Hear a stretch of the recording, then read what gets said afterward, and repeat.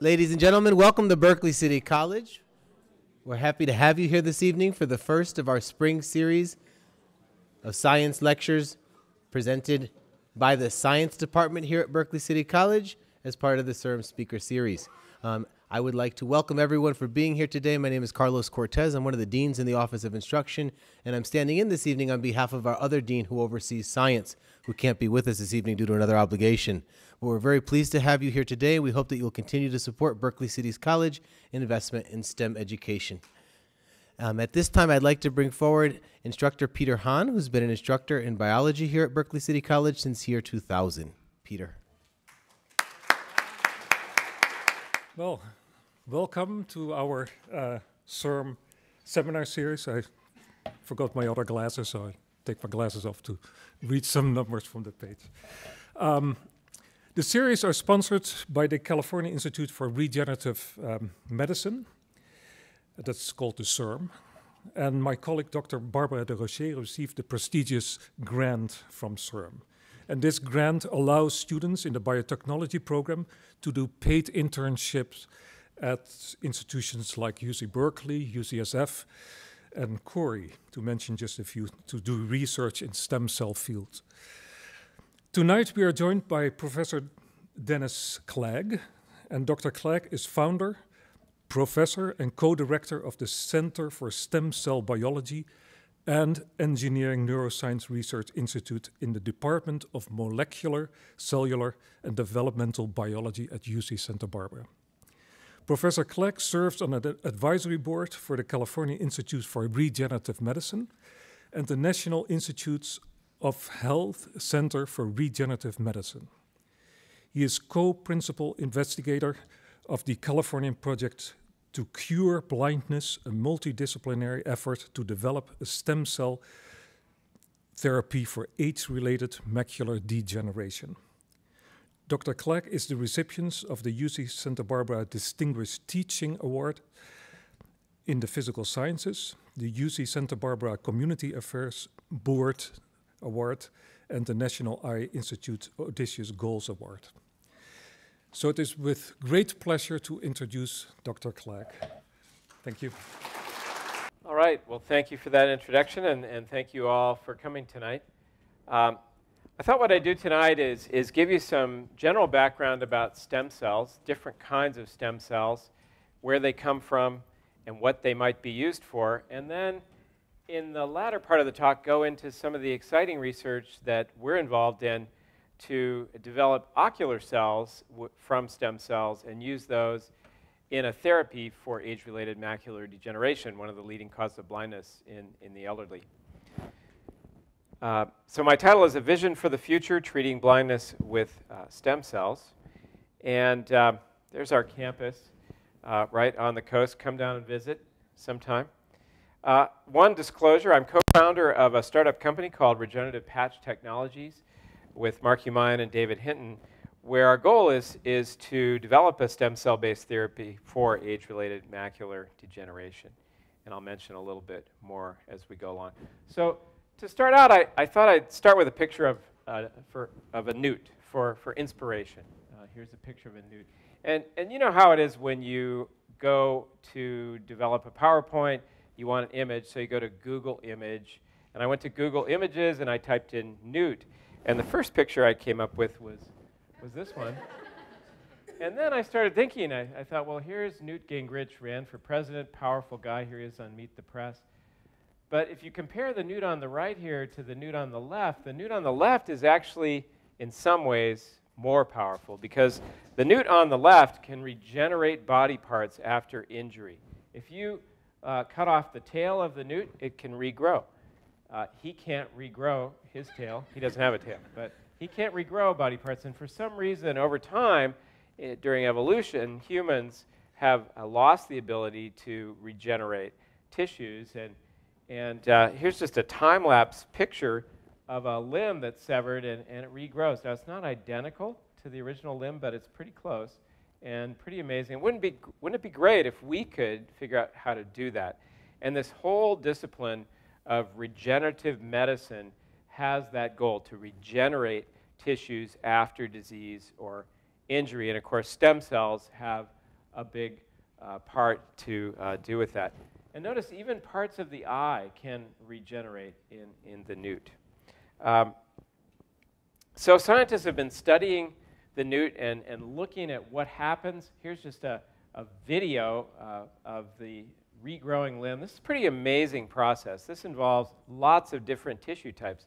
This leg has muscles, has nerves, has bone, and they can regrow from that stump. And close your eyes if you don't like blood. There's going to be some blood here. But scientists go in and surgically remove a leg, and then they can, it's not real blood, don't worry.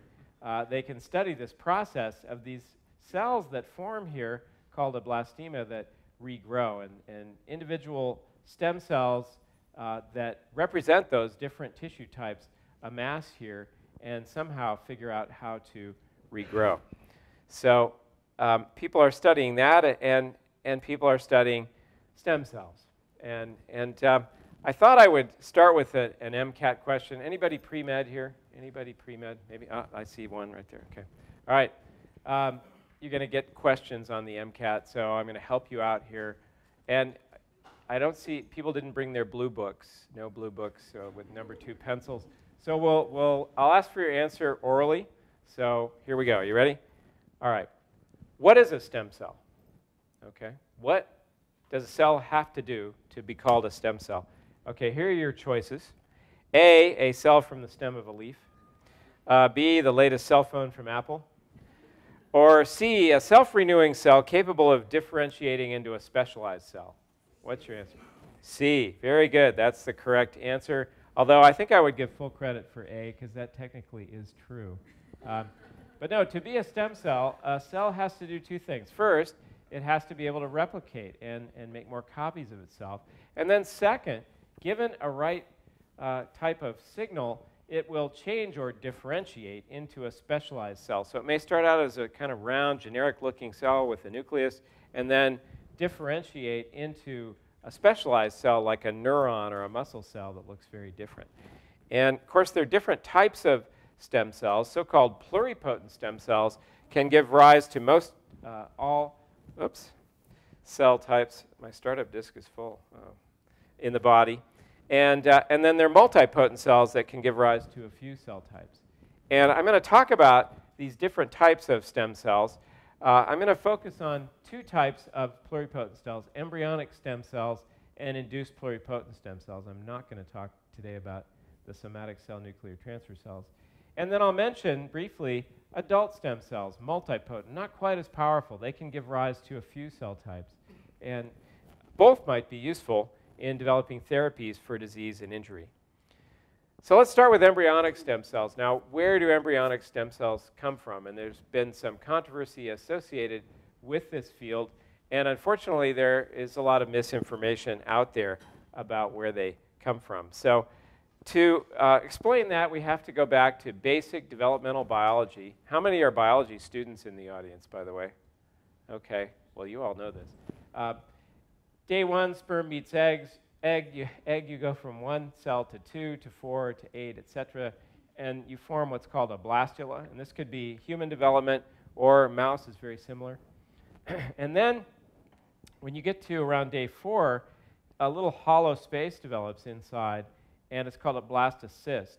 And then at day 5, when you have about 128 cells, you see a first differentiation event where there's a cluster of cells sort of on the ceiling of this hollow sphere develop, and they're called the inner cell mass. Turns out those cells are what gives rise to the embryo. The outer cells in the sphere give rise to the extra embryonic tissues like the placenta. And then you go on, day 6, and implant into the uterus. But that cluster of cells is amazing because it can develop into the 3 germ layers, ectoderm, mesoderm, endoderm, and then, of course, the germ cells. And ectoderm on the outside gives rise to skin cells, neurons. Mesoderm in the middle gives rise to cardiac, muscle, for example, endoderm, then pancreatic and lung, and then sperm and egg. All from that little cluster of cells. Very powerful cells. That's where embryonic stem cells come from. Back in the 80s, working on mice, the researchers were able to go in with a pipette and pull out these cells and grow them in a dish and show eventually, as methods got better, that these cells could make a whole mouse. So they called them embryonic stem cells. And they showed that you could grow these and expand these in culture. You can freeze them down, thaw them out, grow them some more, and as far as we can tell, they can expand indefinitely. They're amazing cells, and they're pluripotent. They can make just about every cell type in the body, and in the case of the mouse, they've shown they're totipotent. They can make the whole mouse. Now, what about humans? Well, where do we get these blastocysts? It turns out that excess blastocysts are generated during the process of in vitro fertilization. And just to give you a little bit of background on in vitro fertilization, the first baby by this procedure was born in 1978, Louise Brown. And here she is right here with Sir Robert Edwards, who won the Nobel Prize in 2010 for developing this procedure. And there's her baby and her mother. At first, it was quite controversial and not all that successful, but as methods have improved, there's about a 30% chance of success now, and over 3 million babies have been born worldwide.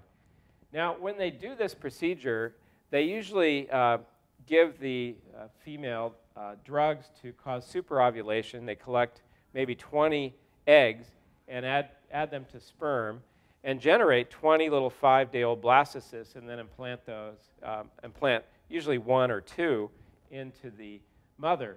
But they have leftovers, and they freeze down the leftovers just in case it doesn't work the first time. Normally, just 1 or 2 are implanted. I have a friend I play softball with. She had 2 implanted, and she had twins. Unless you're the octomom, I think she had 6 implanted and had 8 babies. But here's the thing. You have these frozen embryos in the US, and most will be discarded.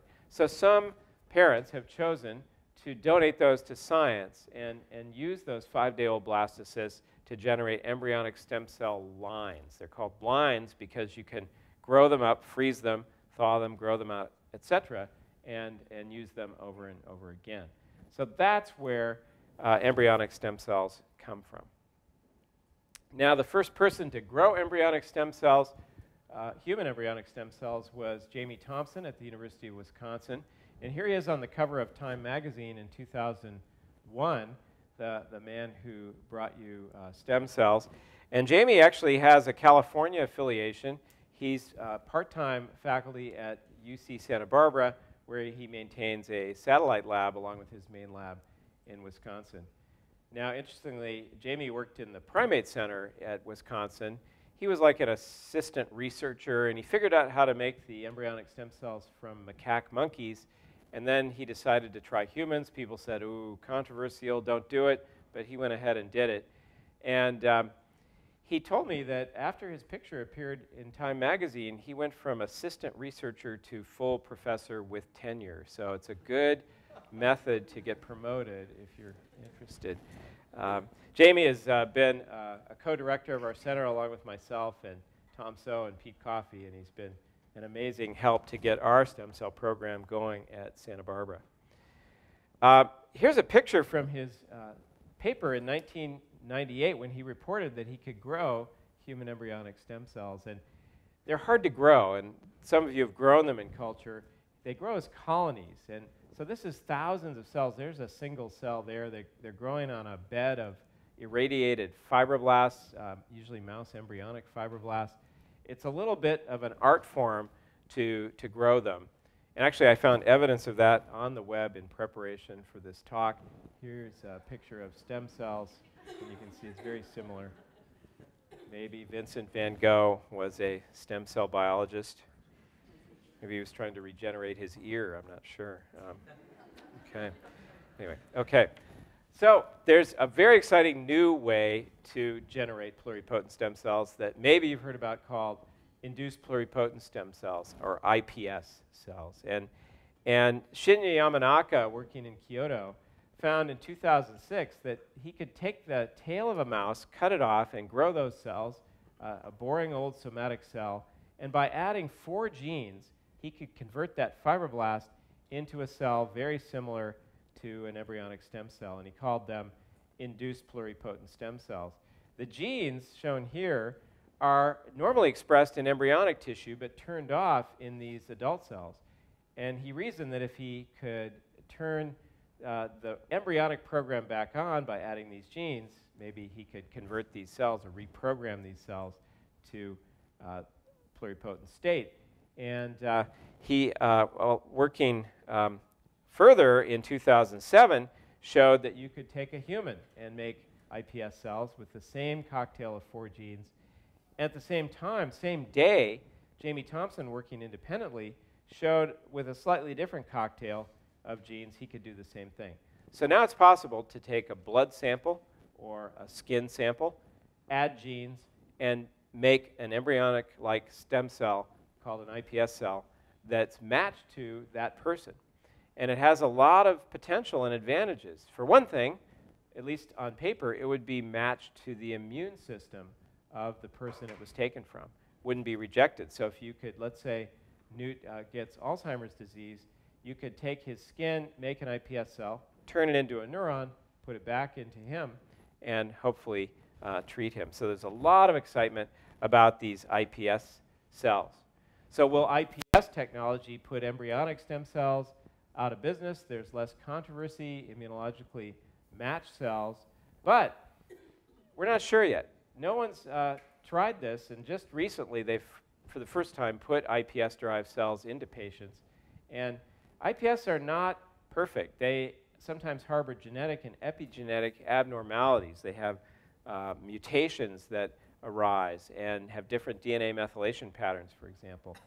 And that may not be important, but it may also, in some cases, affect your results. So actually, at this point, I think the FDA is actually more comfortable with embryonic stem cells than iPS cells. But I think we're going to see more and more as we go forward into the future. Some people have asked, why do you use embryonic stem cells? Why don't you use adult stem cells and multipotent stem cells? And for some things, they may work very well.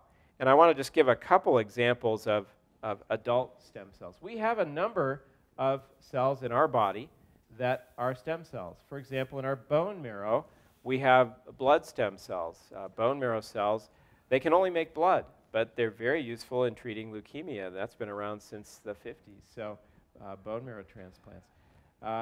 Also, other places, we have cells that might be used in therapies.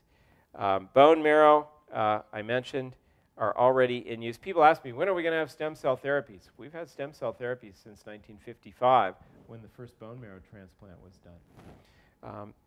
So there are a couple different types of cells in bone marrow, the hematopoietic stem cell and also the stromal stem cell that are multipotent and can give rise to a number of cells. And there are a number of clinical trials. If you go to NIH.gov and look at clinicaltrials.gov, you can find a number of clinical trials underway using these mesenchymal stem cells or stromal stem cells. So lots of possibilities there, but again, they can't make everything. I'm interested in the eye. You can't make ocular cells from these MSC. We've tried. You can make cartilage, bone, fat, muscle, astrocytes, hematopoietic support cells, but not ocular cells. So good for some things and not so good for others. What about neural stem cells? Well, they're very promising as well. And one place they've been looked at is for spinal cord injury. This is a rat where surgeons have gone in and just pinched the spinal cord with a forceps to induce a spinal cord injury, and the rat loses function in its hindquarters. And in this experiment by Evan Snyder and Robert Langer, they took a polymer scaffold with neural stem cells, adult human neural stem cells, and injected them into the spinal cord. And what you're going to see next is an animal treated with scaffold with cells 70 days post-injury. And look at the difference. So this is a very exciting result that's stimulated a lot of research in the area of spinal cord injury. If we could repair spinal cords with stem cells, that would be a great, great advance. And there are clinical trials ongoing to look at that. All right, another example of adult stem cells involves this guy. And it's ski season, a storm's coming in, we might get snow. There's some snow up there. This picture was published in Science in 2003, and it's amazing, really, for several reasons. First, this guy is a racer. He's going 65 miles an hour down a ski slope. Second, he's blind. This is Michael May, who was, for many years, the champion blind ski racer in the world. But that's not the most amazing thing. The most amazing thing is that in one of his eyes, he was treated with corneal stem cells, and he regained his vision in one eye. And this is something that goes on now in patients that have become blind because their cornea, the covering of the eye, is scarred. In his case, he was playing with some chemicals in his dad's shop when he was 3 years old, and an explosion occurred, and he was blinded in both eyes. If you look at his eye, it just looks like the white of the eye over the entire surface. So he's blind at age 3. When he was 48, he went into his ophthalmologist at UCSF, and they said, you know what, there's a new procedure. We might be able to save vision in one of your eyes. And they transplanted both a cornea and corneal stem cells from a cadaver into his eye, and he regained vision. So when will we have stem cell therapies? Here's another example where we already have these. And Michael May lives in Davis, California, and here he is today. He's kind of a wild man, actually. At the time he started racing, the blind skier would follow a sighted skier and kind of hang onto the poles. And he said, just let me go first. You ski behind me. Tell me when to turn right, when to turn left. And he went much faster than everyone, and he started winning all these races. And there's a great book describing his experience called Crashing Through. He has one story in there when he was 17. He was convinced that he could drive, even though he was completely blind. So he stole the family car and made it half a block and crashed into a tree. Interestingly, he says that when he skis now, it's scarier because he can see, and he can't tell if these are bumps or shadows. So he just closes his eyes when he goes down. So amazing story. And here's just some examples of this transplant of corneal limbal stem cells, they're called. Before treatment, after treatment, before, after, before, after. Look at that. Amazing that they can restore vision. These people have the machinery in the back of their eye to see, but no light can get through because of the scarring in the cornea. So they cut this part off, put in a cadaver cornea along with these stem cells, and amazing work that allows people to regain vision, using an adult stem cell in that case. So which cell is best? Embryonic, iPS, adult? And the answer is, it depends what you want to do. And more research is needed. This is such a new field. We're really at an early stage in this field of stem cell research. And everybody's excited about it. You know, you can devise, at least on paper, treatments for all kinds of diseases that maybe we could treat using stem cells. And it's kind of like space exploration. Here's a picture I found on the web of the Mars rover. And look at these guys in bunny suits in a clean room making this. Here's the Weissman GMP manufacturing, good manufacturing process, biomanufacturing. It's kind of similar, guys in bunny suits in a clean room.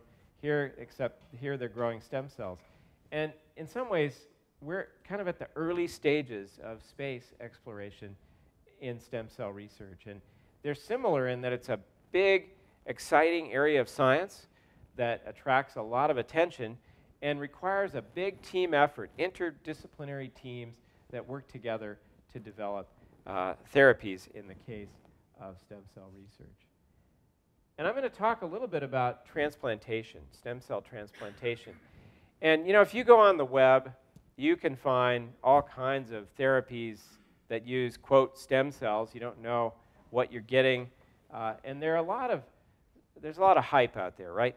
But I want to just remind you all for a minute of the challenges that we face in stem cell transplantation. There are a lot of hurdles to overcome. One problem is when you squirt some cells in a patient, the cells may not survive. They may not integrate or function. And especially if you go into a patient with advanced pathology, with scarring, the cells may not make it. It's maybe too much to ask for a cell to go in and fix everything. Second, if it's an embryonic stem cell, or in the case of the skier, it was a cell from a different person, and the cells might be rejected by the immune system. Patients can take immunosuppressive drugs, but there are complications with those. IPS may be a way around that. And this is a big one that especially the FDA is afraid of. Remember, I said these cells can grow indefinitely. You don't want the cell to grow out of control once you put it in somebody and form a tumor. That would be a terrible result. So we have to have ways to deal with that problem. So a lot of challenges to overcome in this field. And as I mentioned, you go on the web, you can find all kinds of crap. I mean, they look pretty good. I had dinner with a Parkinson's patient in Ventura, where I live recently. And he came out with a brochure, and he said, look at this. This is in the Ukraine. I'm thinking of going to the Ukraine to get a stem cell injection. And I looked at the brochure, and I opened it up, and it was in Ukrainian. I said, I can't understand it. And he said, well, but look, there's a nice picture of people in white lab coats and a nice bed, and what do I have to lose? And I told him, you have a lot to lose. Your money, you could get an infection and die. You could get a tumor. So you have to really be careful of the snake oil out there. And CIRM has a nice website now with links to places where you can look up a company and see if they're reputable. And a lot of them are not. And as you know, it's been a political football. Remember this guy back in 2001 when he limited stem cell research on embryonic stem cells in the US. And then along came this guy out of the surf. Looks like Isla Vista in Santa Barbara. And he lifted the ban in 2009. But then along came a judge in Washington, D.C., Royce Lamberth, who slapped on even more stringent ban in 2010, which was eventually overturned. So this makes it difficult to study. And this young lady at Harvard Medical School went in the lab one day and was told, oh, go home. You can't do any more work. We don't have any funding anymore. So it makes it hard to do embryonic stem cell research as this ball bounces around. Here in California, though, we had a different idea. And back in 2004, we passed Prop 71 to establish the California Institute for Regenerative Medicine, or CIRM. And here's the entire state made out of stem cells. We're located about right here. They're the Channel Islands, you can see. And CIRM has had an amazing effect on stem cell research in California. There are many clinical trials now beginning that have been funded by CIRM. And this Bridges program here is one example of the many, many students and postdocs that have been trained using all kinds of different stem cells. And I think we're just getting started, and people are going to look back in 10 or 20 years and say, wow, that CIRM thing was pretty amazing. Look at all these treatments we have. It's going to take a while, and it's going to be hard, but I think it's a great thing, and it's made California a world leader in stem cell research. Now, Geron, if you remember, back in, boy, I can't remember the year now, but began the first ever clinical trial using embryonic stem cells, where they took human embryonic stem cells, converted them to oligodendrocytes, spinal cord type cell, and implanted some patients. But then they ran out of money, and the new CEO said, we're going to stop the trial. Fortunately, they showed that there were no adverse events, no tumors that grew, but no miracle cure at that very first trial. Now, Geron has reformed as Audacious, and they just recently reported the results of that first trial, and they're going on to do more trials, and hopefully they'll get results, like the rat I showed, where these cells will go in and help patients with spinal cord injury.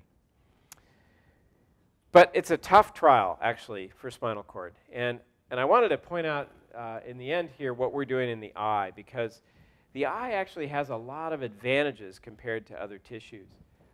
There are advanced surgical methods to get into the eye, non-invasive imaging to look at the retina in the back of the eye without cutting or anything like that, and good endpoint parameters to tell if it's working. Not only can you have people look at a visual chart, but you can use advanced methods to measure exactly what part of the eye is working. And we only think we'll need a small number of cells. You know, in that spinal cord trial, they were injecting millions and talking about billions of cells just squirting into the spinal cord. They have no way of following them, and it's hard to tell if it's working. In the eye, we think we can use 100,000 cells, and we can image them after transplantation. So that's gotten the attention of a lot of companies and academic groups and funders that have started to move forward for cellular therapies for ocular disease. I'm going to talk about age-related macular degeneration. And if you went into the eye doctor and he said, read that chart, and you saw something like this, you might have this disease. It comes on in older patients. It's one of the leading causes of blindness in people over the age of 55. And it results in this loss of the central visual field. And that's probably the most important part of your vision. If you look out at a scene, you might be missing that central part of your visual field. And that's where you do fine acuity vision. If you're threading a needle or reading small print, you're using those cones that are focused, that are condensed right in the middle of the back of the eye and the retina. Now, we know a little bit about what causes it in we think, most cases. There may be multiple types of this disease, but we know that there's a cell type in the back of the eye called the RPE, retinal pigment epithelium. And it's a support cell for the photoreceptors, your rods and cones. You can actually see the RPE if you look into your neighbor's eye and you look at the pupil. The pupil is black because you're looking at this monolayer of pigmented cells behind the retina. And they're key support cells for the photoreceptors. And when the RPE die, the photoreceptors die soon after. There's evidence of a sort of autoimmune chronic inflammatory state that develops in some patients. There's evidence for loss of attachment or accumulation of toxic byproducts. And when these RPE die, the photoreceptors die. Okay. Here's your second question. You all did pretty well on your first MCAT question, but now we're going to go to a more difficult question, number 2. Are you ready? Okay. It's called macular degeneration. What is a macula? Here are your potential answers. Think carefully. A, the newest version of the Macintosh computer. B, a Scottish cousin of Count Dracula. Or C, the central-most part of the retina responsible for detailed, sharp vision. What's your answer? I like that one the best, too. I think that's that's what it is. It's a part of your retina. And that's the part that does that central vision. And for some reason in this disease, that's where the cells start to die. And here's just a schematic. The retina is this yellow layer back here. And it's a little circular area, 1/10 an inch in diameter in the fovea called the macula. And it's chock full of cones. And for unknown reasons, that's where the RPE die. If we look at a fundus photo, it's called, when you go into the optometrist or ophthalmologist and they hit you with that bright flash, which I hate, they're taking a picture of your retina. That's what a normal retina looks like. Early AMD, you can kind of see these spots. Let's see if I can just turn this down for a minute here. These are called drusen, little yellow spots, and this can progress to 2 forms of the disease. One's called the dry form. That's most patients, 80 to 90%, looks like this. The other is called the wet or exudative form, where you actually get improper growth of blood vessels and bleeding. This one's really serious. You can go blind very quickly if you have a bleed. Fortunately, there are drugs to treat this. Avastin, Lucentis, and Eylea are available to stop that blood vessel growth. But this form, nothing really that's out there for treating it. And what you're seeing here is an area they call geographic atrophy, where the RPE cells and the photoreceptors have died, and as a result, you're lacking the central vision that they were responsible for. So that's the form that we're interested in going after in our therapy. And just to show you a little bit more of the eye anatomy, if you zoom in on the retina is a beautiful layered structure of cells. And as I said, right behind it is this monolayer of pigmented cells, right next to the outer segments of the rods and cones right here. I think I have a cartoon that shows this a little better, a little simpler. Here's the RPE, and here are the rods and cones. And they have this polarized structure with tight junctions and apical microvilli that interdigitate between the outer segments. And they're key support cells for those rods and cones. If they die, then the photoreceptors follow in about 6 weeks. And we think, in most cases, that causes macular degeneration. So why do we think stem cell therapy might work? Well, here's the rationale. Very simply, RPE cell death causes the disease. We know we can make RPE from both human embryonic stem cells and iPS cells. They can be turned into RPE cells. So the idea is go in and replace those cells while you still have photoreceptors, and replace the support cells so you keep your photoreceptors alive and prevent that loss of vision. Okay, and in fact, there's actually a clinical trial underway, and one report that's come out from the group at Advanced Cell Technology, actually they changed their name to Okada, led by Robert Lanza, and they reported in The Lancet recently that if you just take a suspension of RPE cells and inject them, they saw no safety problems, no tumors, and maybe some kind of signal in a couple of patients. They reported on 2 patients, but then more recently they reported on a number of others. And the improvement in visual acuity is very small, and it's debated as to whether it's significant. Other trials are using a different approach, and I'm going to talk about that, and that's what we're doing to follow on to this first pioneering work. The question is, how do you deliver the cells? You could just inject a suspension of cells into the space and hope that they interdigitate and function, or you could grow them as a monolayer, a graft basically, and implant them already differentiated and on a scaffold. We're taking that second approach because we've tried injecting suspensions, and here's what happens. This is in a rat. Transplanted RPE, these are derived from iPS cells. They form these clumps, these clusters here. The green color is a human-specific marker, and so those are the human cells. And they're not oriented the way normal RPE are. Normally, it's that sheet, and the apical microvilli are able to phagocytose the outer segment bits that are shed off. And we don't see that working very well when we inject clusters. And in fact, most of these cells disappear. They die because they don't have anything to attach to. And that death of a cell that's not attached has been known for some time. It's called anoikos, which is the Greek word for homelessness. And if a cell is not attached to an extracellular matrix and bound via integrin receptors, it kind of blebs up and undergoes apoptosis or cell death and dies. And that may be a real roadblock to cell transplantation. So our approach is to give them a scaffold. If you think about where we're putting these in, here's geographic atrophy. And this looks like a fundus photo, but that's actually the surface of Mars. And the point is, this might not be a very good place to put cells. Inhospitable territory, it might be too much to ask the cells to survive when you put them into a diseased eye. So we started the California project to cure blindness, and I'll finish up with some data from our studies.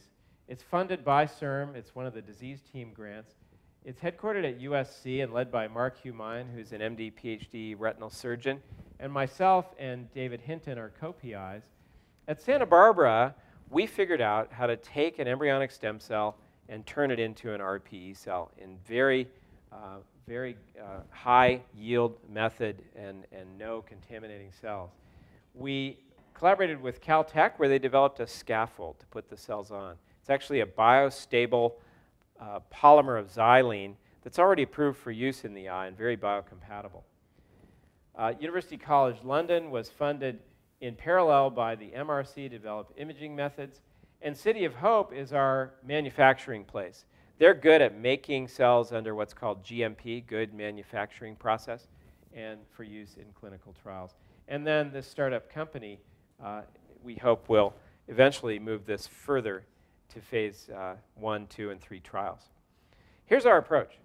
You take the HES cells, the human embryonic stem cells, turn them into RPE, grow them on this scaffold to the point where they're differentiated, mature, polarized with basal apical side, look like real RPE in the scanning EM with these apical microvilli here.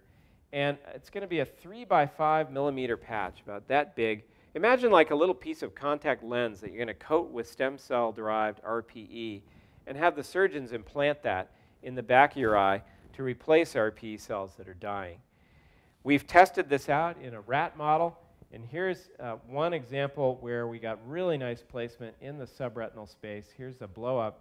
There's the paraline, which is the xylene polymer scaffold.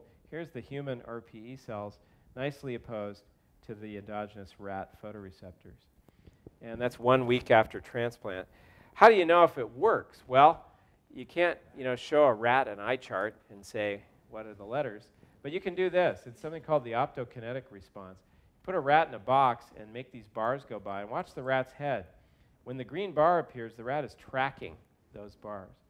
That tells you that his eye is working and the rat has vision, and not only that, but the retina is hooked up to the brain. Somebody asked me if this rat was on drugs. Nope, they just do this. You can try this at home if you have a pet rat. If you put a blind rat in the same contraption, you'll see that the rat does not respond. And we're using this model called the RCS, Royal College of Surgeons rat, which has a mutation in the RPE, and the RPE don't work. So our proof of concept is to implant in a rat our patch with the 3 by, well, it's smaller in the rat, but with the HES-derived RPE, and see if we can rescue the photoreceptors. So here's just one example of a blind rat implanted with our stem cell-based therapeutic. And you can start to see some tracking. It's not as good as the wild type, but we can now slice that eye through and stain it and see rescue of the photoreceptors. So that's a proof of concept of efficacy. But of course, a rat is different than a human. And the idea in the human would be you would go in, cut a slit in the side of the eye, remove the vitreous, the stuff in the middle of the eye, the goo in the middle of your eye, and then inject some fluid to lift the retina away from the RPE and make a little blister. Go in and make an incision there, and now you can insert in the scaffold with the cells, like that. That's the idea. And to work that out, we've started experiments in the pig, because the pig eye is about the same size as a human eye. And this is an actual surgery performed by Rodrigo Brandt, who's a surgical resident with Mark Humein. And what you're seeing is removal of the vitreous in the middle of the eye. They're just making a movie through the lens. They're injecting fluid there to make a blister. And what you're going to see next is our implant sitting on top of the eye. They cut a little hole in the retina. Here's our implant. And key to this was the development of a surgical tool where we could pull this implant inside a cannula, and it folds up kind of like a taco and protects the cells. And then that can be inserted through the side of the eye, through that little hole in the retina, and then the scaffold plus cells can be extruded where it unfolds in the back of the retina. And the idea, again, is to deliver it where you've lost RPE cells to replace those cells and hopefully preserve the photoreceptors. Now, I don't know about you, I get a little nervous when anybody puts a sharp object near my eyeball, but the surgeons are very skilled, and they do this kind of thing to repair, for example, a retinal detachment. And they think they can do this in about a 1-hour outpatient procedure. And there's our implant in the pig. So where are we? Well, we've completed our production of cells now at City of Hope. We transferred our protocols from Santa Barbara to City of Hope, and we've made an intermediate cell bank enough for our phase 1 clinical trial. Next step is to get the surgical tool, the scaffold, everything up to snuff, and apply to the FDA in what's called an IND, Investigational New Drug Application. And I'm happy to say that today we submitted a 3,400-page document to the FDA to ask permission to put this into 20 patients in a phase 1 safety trial to make sure it's safe. So we're hoping to go forward. We'll hear back from the FDA in about 30 days. Now looking forward, and this is a painting I found in Bruges in Belgium, early ophthalmologist. Actually, for you future doctors, this is really a bad idea. If you're sticking a sharp object in the eye of a child, you should not be looking at the painter. But he's looking forward.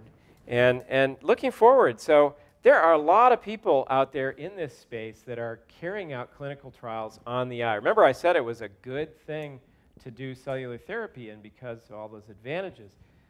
Suspension, RPE, I mentioned, Okada, that's phase 1. They're hoping to go to phase 2.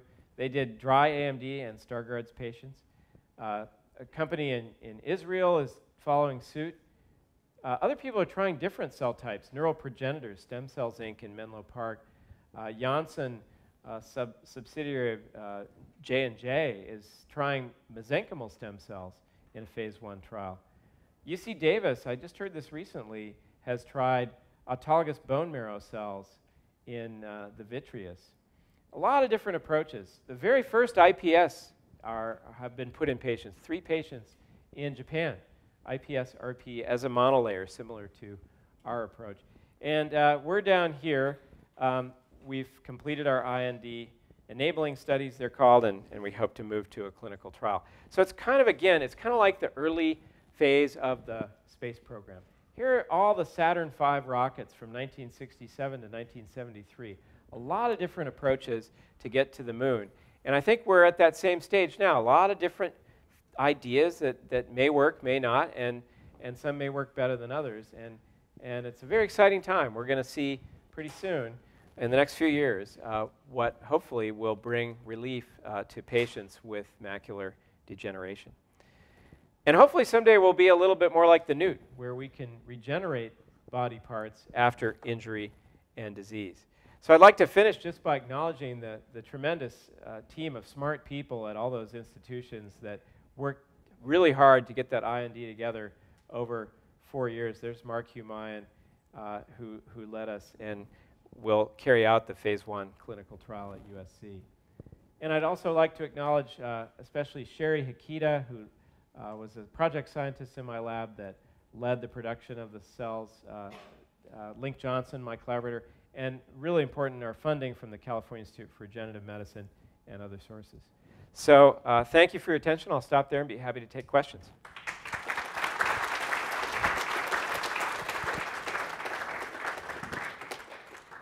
This procedure was developed in the 90s, so they usually take a cornea, just cut it off from a cadaver donor eye, and then add the stem cells, which come from the side of the cornea. They're called limbal stem cells, to help secure the cornea and keep producing the cells with time, especially if those have been lost in the patient. And did he have a good outcome? Was he able to? Yeah, so he's repaired his cornea, which is the outside surface of the eye, but may still have, deficits that arise in another tissue in the retina, and that's what happens with macular degeneration. It's an RPE problem. If you put corneal stem cells back there, that wouldn't help macular degeneration because they can't make RPE. So maybe they see that early stage of macular degeneration developing in him when they do that fundus photo. They see drusen. So and you can go in. A little bit of drusen is normal in aging eyeball, but in the disease you start to see more and more. And there's an effort underway now for clinicians to really standardize exactly how they characterize those. I mean, there's soft drusen, hard drusen, pseudo-drusen, basal laminar deposits. There are a lot of different names, and they're trying to really figure out what are the stages in the disease, when would it be appropriate to intervene.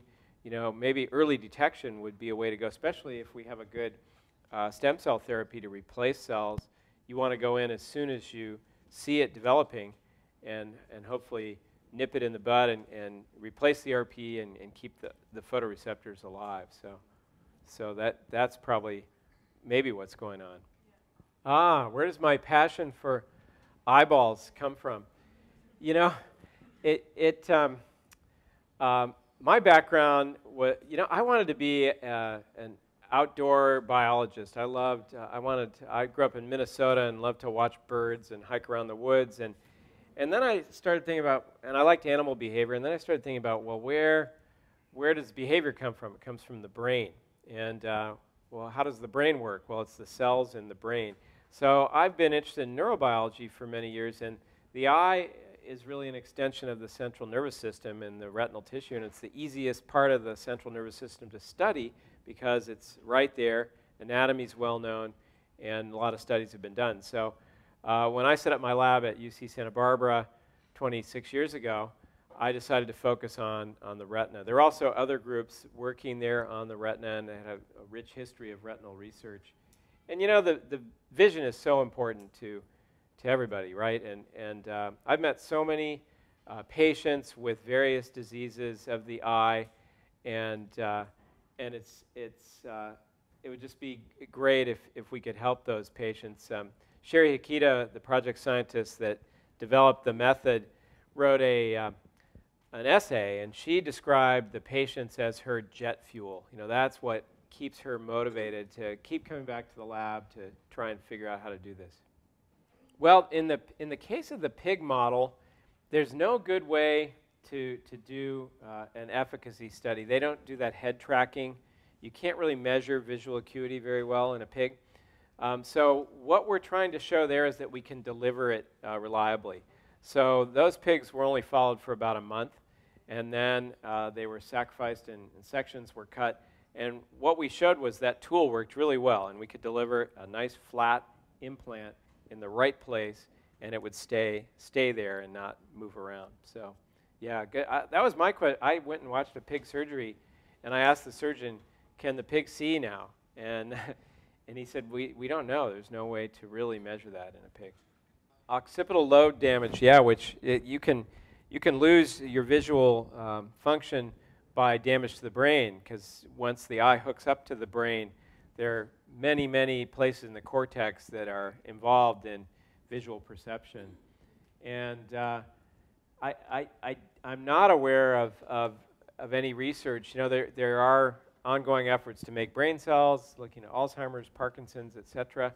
But those are more rare, and a big challenge in that field is how do you make the right type of brain cell?